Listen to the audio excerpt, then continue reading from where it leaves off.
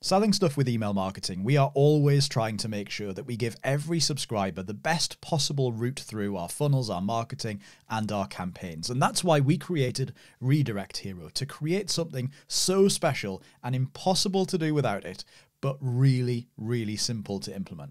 This is something you can drop into any of your marketing processes when somebody has opted in for something, when somebody has bought something through an order form, when somebody clicks on a link in an email, so that rather than just taking them to whatever page you're going to take them to, rather than taking everybody to the same page, you can dynamically and uniquely route different subscribers to different pages depending on what tags they've got in their email marketing system, what groups they're in, what custom fields they've got, etc. So when you log into Automate Hero, come up to the big tile that says redirect and click on that.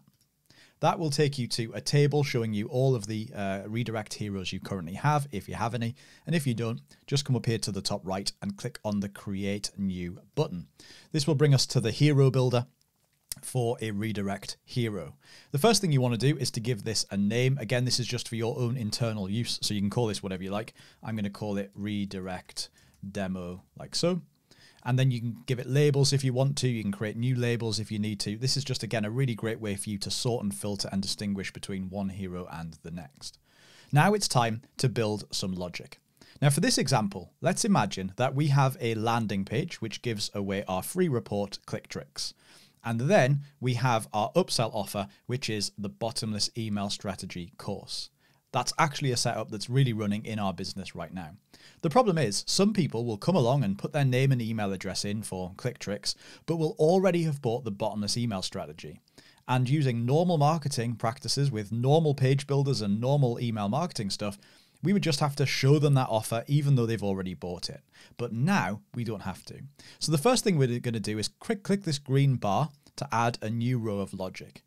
And what we're going to look for is we're going to look for customers who haven't bought the Bottomless Email Strategy and who aren't members of the league. Because if you've bought it before or you're a member of the league, we don't want to make you this offer. So all we do is we build some really simple logic. If the tag, and then I'm going to search for the tag that Bottomless Email Strategy customers have, is not present, and then I'm going to add another row of logic here like this, and tag league member is also not present, then I want to take people to the sales page that sells them the Bottomless Email Strategy. But we only want to go to that page if these two tags are not present. So that's the first rule of logic setup. Now we can create another one. So I'm going to go and click this green bar again. So now we can set up a different one. Now this time, this is going to be for people who have bought the Bottomless Email Strategy, but have not yet joined the league. So I'm going to do exactly the same thing. If the tag DES customer is present and the tag league member is not present, that means they've bought the Bottomless Email Strategy, but they're not yet a member of the league. Well, in that case, we want to take them to a different sales page that instead of offering them the Bottomless Email Strategy, we'll offer them the league. Now, there's one more category of people here, and that is people who've bought the Bottomless Email Strategy and or they're a member of the league. And so I'm going to click the green bar again, and this time we're going to do tag DES dash customer is present, or, and we can change this from an and to an or, the tag league member is present. Well, in that case, we don't have anything left to sell them at this point. So we're going to just take them to a flat thank you page that says, great, here's how to get access to the report. And so now what we've done is just by using this really simple logic blocks and building out this logic, which can be as simple or as complicated as you'd like it to be, we can literally say, go and check the person's record and check to see what tags they've got, or check to see what custom fields they've got. For example, I can add a new row of logic here that says, if the field, let's go for EM platform, is empty or filled or equal to, for example, ActiveCampaign, then I might want to take them to a different URL. And again, you can factor that logic in however you like. So this can be as simple or as complicated as you want it to be. Now, there's one other thing that you need to have here, and that's what we call a fallback URL. This is where you want to send people if for some reason there's a hole in your logic somewhere. If you've missed a route through this and somebody's going to not fall into any of these categories, you've got to choose somewhere to take them. So the safest bet is just to take them to the main sales page for the thing that you would ordinarily sell. So I'll pop that in this fallback URL box, just like that.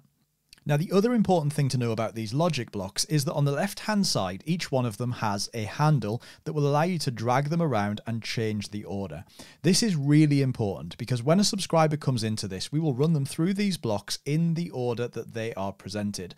And therefore, having them in the wrong order might get you a different result to the one that you intended. So as you add more logic blocks, you might realize, oh, actually, this one needs to be further up. This one needs to be further down in the order. Totally fine. You don't have to delete anything and rebuild it. Just grab hold of them, drag them around, and you are good to go.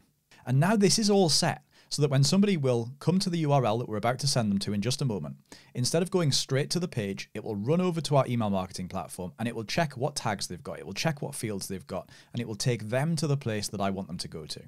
So how do we actually implement this into our marketing? Well, the first thing you want to do is click the Save button. And what happens when you click Save is that we will generate these two URLs for you. One of them is a thank you page URL. This is something you would use after an opt-in form or an order form. And the other one is a link URL. This is something you would use in an email when you're going to send out an email to your subscribers.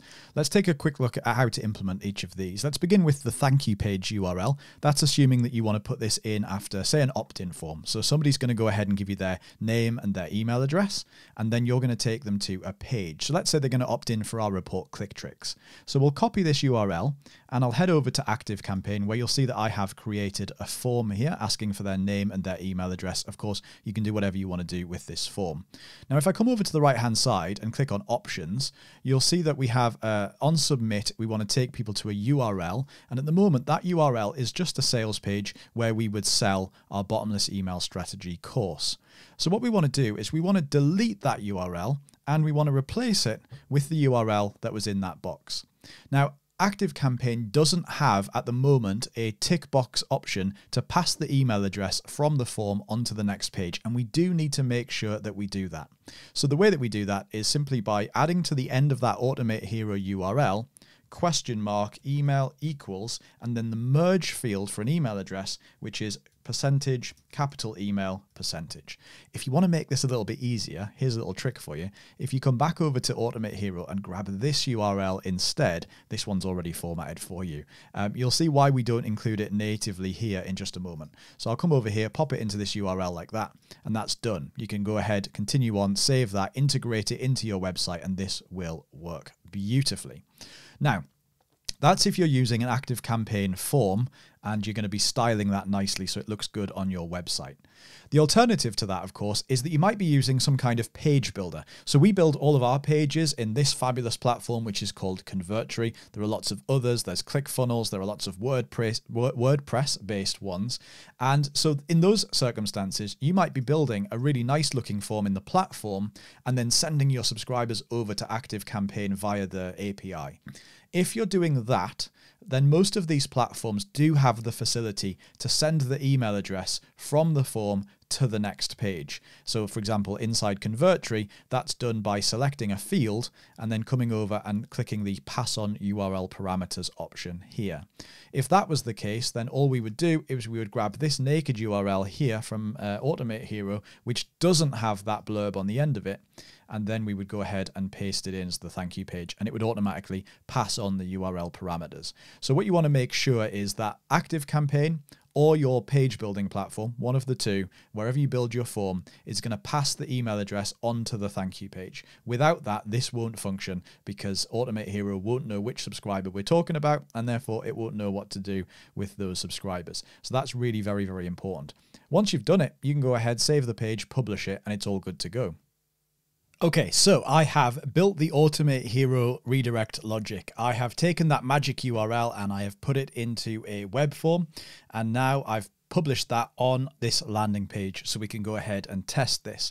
Now, I've also put 3 test contacts into the email marketing platform, and each of them will go down a different route based on the tags that they've got. So remember, if they've got some tags, they'll be taken to the page that sells the bottomless email strategy. If they've got different tags, they'll be taken to the page that sells the league.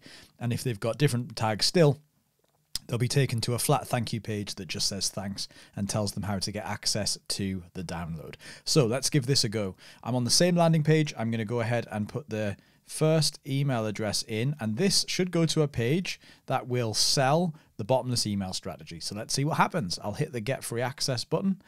And as you can see, it processes the order form, and super quick. It's already gone off to the email marketing platform, figured out what tags I've got, come back, and now here I am on a page that sells the bottomless email strategy. Now, if I go back to the previous page and just change that email address from test 1 to test 2, I'm going to hit the free access button again, and this time it's going to go through. Again, so fast people won't know anything special is happening, but it's gone off, and you can see this time it's brought me to a different page. Looks very similar, but this time it's a video that sells the league. And I'm going to go back one more time, and I'm going to change that email address to be test 3, which is the person who will just go to a flat thank you page. Again, I'm going to hit the get access button. We just wait a couple of seconds. It loads through, and there we go. It's taken them to a flat thank you page that tells them how to get access to the freebie. How cool is that? You can see how fast it actually goes off, runs off, does the logic, and takes them to the page they need to land on. It's kind of like real magic. Now, there is one more use case to discuss, and that is, what if you don't want to use this when somebody opts in or buys something, but instead you just want to use it directly in an email when you send an email to your subscribers? Well, if I head back over to Automate Hero, you'll see that's what this second link is for. The second link is something that you can just put directly into an email. You'll see that it's already got the email field merged onto the end of it for your email marketing platform. And so what that means is that you write an email like you ordinarily would, you select a piece of text or an image or something like you normally would, or a button, and you just copy and paste this URL into that email and make that the link. And literally what happens is that contact will go straight off to the magic page that figures out where they need to be and will instantly be forwarded on so fast they won't even really notice that it's happening. And so that is so simple to use. Just put a link in an email like you ordinarily would, except make it to this URL instead, and that will make all of that magic happen. So as you can see, it's super easy to put together. It's super easy to implement. Go and give it a try. You can use this after any opt-in form, after any order form, or any click of any link ever, anywhere in your system, to make sure that all of your subscribers only see the stuff that you want them to see. Can't wait to see what you do with it.